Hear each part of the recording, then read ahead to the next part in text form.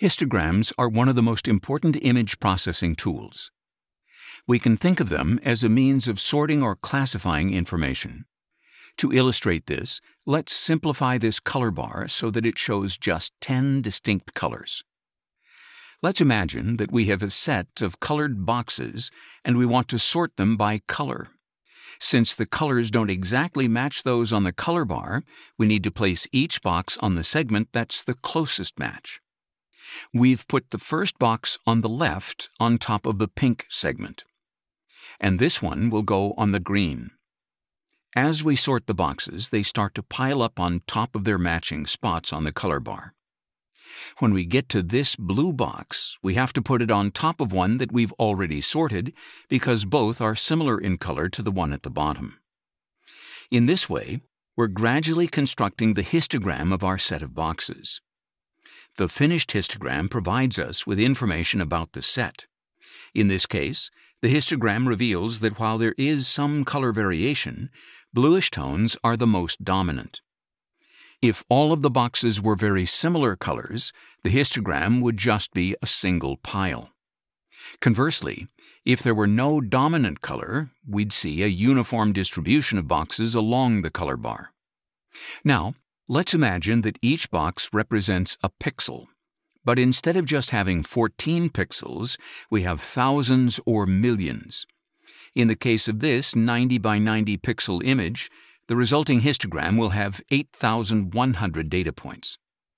As we've just seen, we could classify all those pixels by color, but histograms are generally calculated based on light intensity values. This means that in color images, we don't just get one histogram, but three, one for each primary color channel. To classify pixels by brightness, we divide the range of intensities from black to white into segments. Then we classify the pixels by their numerical value. The number of segments determines the histogram resolution and causes the pixel values to be redistributed. For example, if we classify the more than 8,000 pixels from the previous image in a histogram with a resolution of 6 bits, we get these three curves, one for each primary color. The points along the curves are the equivalents of the piles of boxes connected together to make a graph. As there are only 64 brightness intervals, we can see the individual points. But as we increase the resolution, histograms begin to show increasingly smaller structures in their curves. Histograms are valuable sources of information. For example, the width of the peak can tell us about the noise level of an image. When the noise level is lower, the pixel values tend to be more similar, so the peak is narrower. Histograms also tell us about the lightness of an image.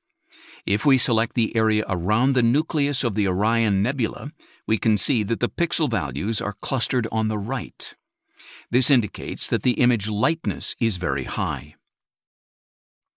But if we look at the darker areas to the left of the nebula, the histograms show a greater concentration of values in the darker range. Histograms can also tell us what the dominant color is in a color image. In this area, the red channel peak is to the right of the others, indicating a higher lightness in that channel. This suggests that reddish tones are dominant. In the upper part of the image, the green channel peak is to the left, indicating that reds and blues are dominant.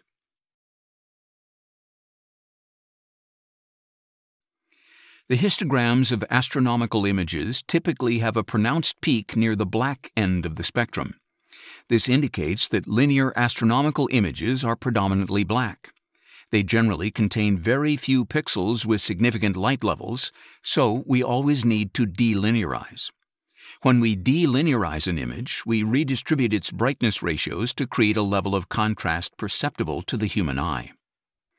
This is usually done with what's called a midtones transfer function, which shifts the midpoint between white and black to a different pixel value. In the case of astronomical images, we move the midtones to the darkest area of the image. This increases the brightness, making the darkest areas visible. We can also use the histogram to adjust where black and white are positioned within the numerical range. But we need to do this very carefully, as all the pixels with values outside the chosen range will be converted to either 0 or 1. In other words, they will be forced to either pure black or pure white. This can sometimes have a very negative effect on the image.